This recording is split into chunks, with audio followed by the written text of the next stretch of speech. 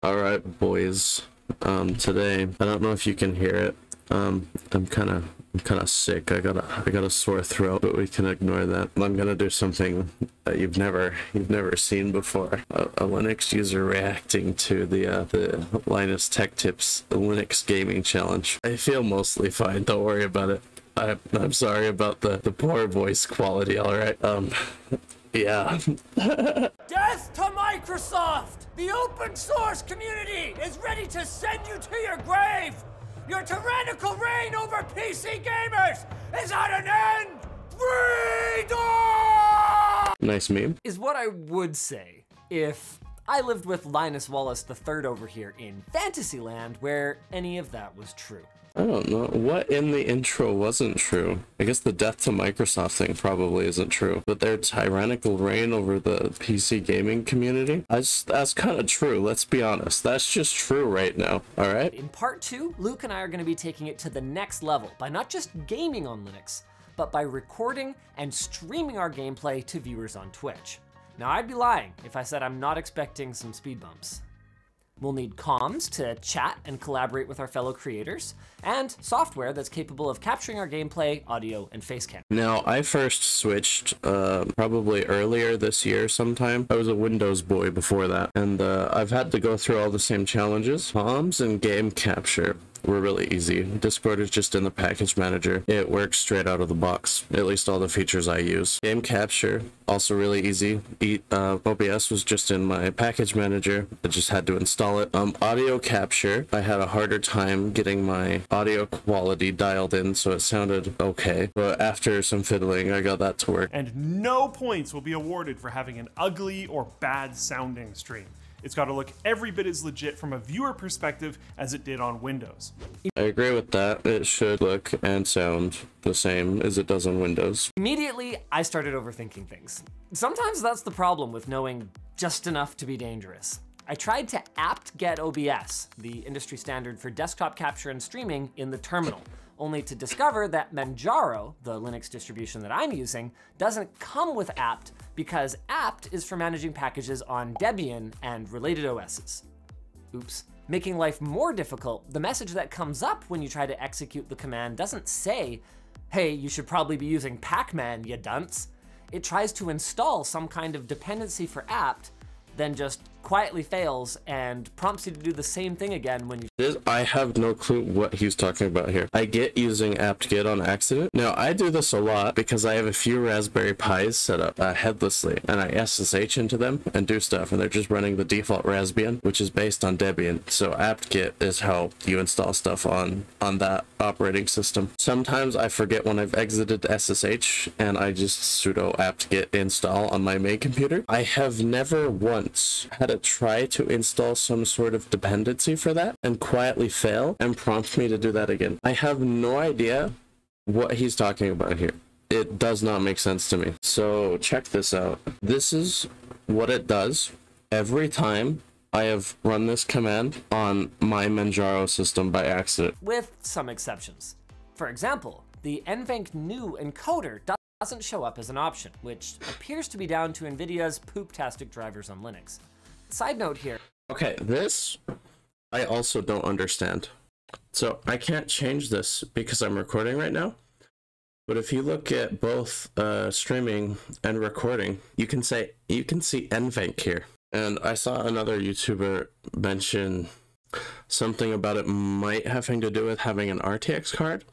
But I have an RTX card, and it's worked fine for me the entire time. I don't know why his nvenc isn't showing up in here.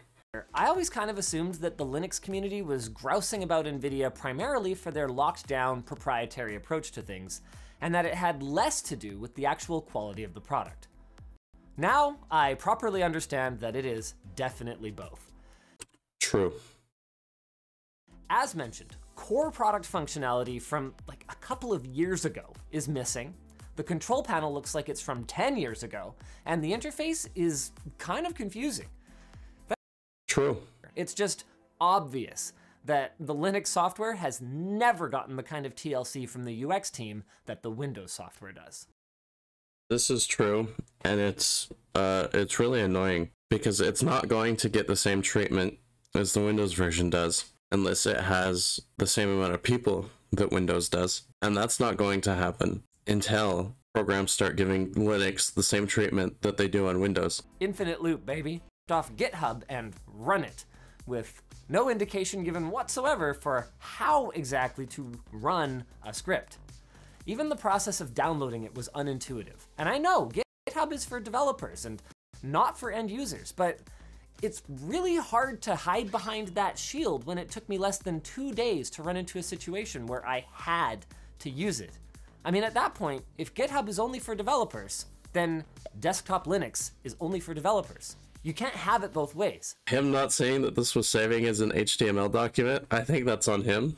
And then I don't blame him for not knowing how to run a script. I had to Google that. But I've had to use GitHub on Windows before, and it is weird to use. I don't think it's fair to put this on Linux, because I've had to use GitHub for Windows also. Is Windows only for developers then, since I had to use things from GitHub? I don't think I could make that argument. So I don't... Yeah, I'm not sure that argument's really fair. Anyway, I found a guide on how to run a script. I'm grateful for that, but I'm frustrated by the condescending tone. I mean, my assumption that a file with a .sh extension sending tone. Now, maybe I'm just bad at social cues or picking up emotion in words or something, but I don't see anything here that's condescending, besides maybe the unlike some silly operating systems. I mean, my assumption that a file with a .sh extension would behave as I would expect it to and launch in some kind of script running application doesn't seem that unreasonable. Newsflash, random contributor, you can also change a file extension in Windows, and it will attempt to launch in the default program for that file type. It actually serves exactly the same fundamental purpose, hinting at the contents of the file. The only difference is that these hints for the user are also used as hints for the operating system. It's actually a lot more convenient than digging into the properties of the file to find out what it does. I'm not sure that digging into the properties of the file to find out what it does is that fair either, because it's a right click and then you go to permissions, right? These are the properties of the file. You have to do this exact same thing in Windows to change the extension type, right? And you can see this even took my extension type as a hint to the operating system. This seems to work exactly the way he wants it to, except for the .sh, but it defaults to a text editor. I haven't used Windows in like 8 months, but I'm pretty sure the default for batch files was to open in the text editor too, and you had to open the terminal to run them, right? Anyway, pompous tone aside, that contributor did help me figure out my GitHub download. So it turns out that right-click Save Target As gets you an HTML file. Right-click Save Link As always gives you an HTML file. I don't want to. I'm not trying to be mean to Linus, but I'm pretty sure this is just him not paying attention to what things say before he clicks them. Because Save Link As has always downloaded things as an HTML file. It's always done that. The most notable issue I had was that my audio devices were just kind of screwy in OBS.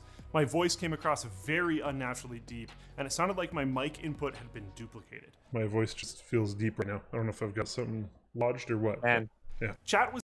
I've had OBS do weird stuff with audio sometimes too. Sometimes it will take the desktop audio, like where it's supposed to record sounds from the desktop, and it will just, both of those will be my mic.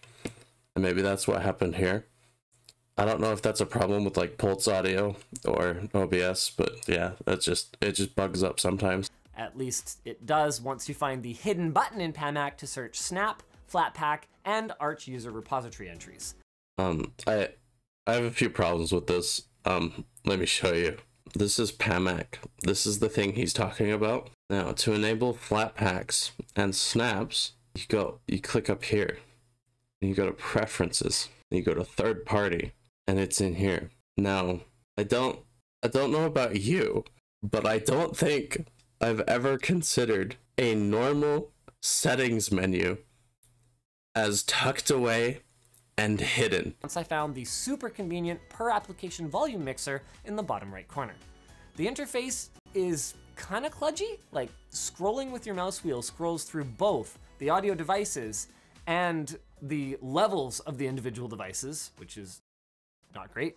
Yeah, that's a little annoying. The good news, though, is that a shocking number of experiences don't start and end with, sorry, you can't do this. So stay tuned for part 3. Yeah, so that's a fair point. And he's right there with the point at the end. A shocking amount of things don't start and end with, you just can't do this. And something else you have to keep in mind is we are brute forcing games that were fundamentally not designed to work on this operating system. And we are forcing them to work. Because the amount of things that you can force to work that are made from Windows just in that manner, taking in all of the steps that have to go right for that to work, is something seriously impressive. Subscribe if you want more content from me. I don't normally do reactions, and I'm probably not going to start doing them very regularly. Anyway, I'll see you all later.